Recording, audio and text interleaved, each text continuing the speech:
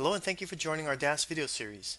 In today's video, we'll be showing you the new trading feature to the DAS called the One Cancels the Other Order, or OCO for short. OCO orders allow you to place two orders simultaneously with the stipulation that if one order gets filled, the other is canceled.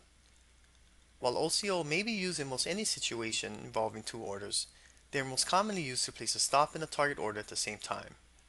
Up until now, traders on DAS were able to do this using our range stop order. However, only market orders were allowed when the trigger prices were reached. Now with the OCO feature, traders are able to utilize limit prices for their target as well as their stop orders. Setting up your OCO trade.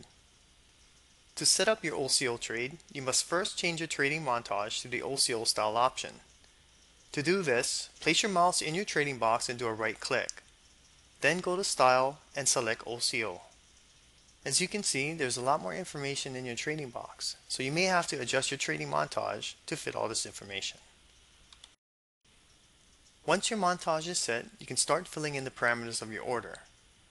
For our example, I already have an established long position in Microsoft for 500 shares. Currently, Microsoft is trading at about 28.18.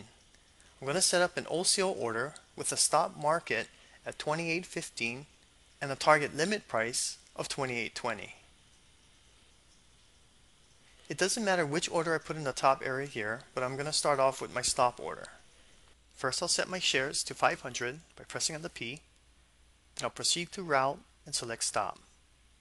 Stop type, I'll set to market with a trigger price of 28.15. The rest of the fields are already set, so I can move on to the box here that says trigger order. In the future, this is going to be changed to say OCO order, but in any case, you need to make sure that this box is checked. Unchecking it will just send the order in the upper section here.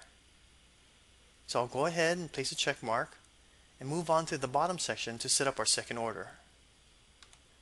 Our second order will be set up to be a sell limit at a price of 28.20.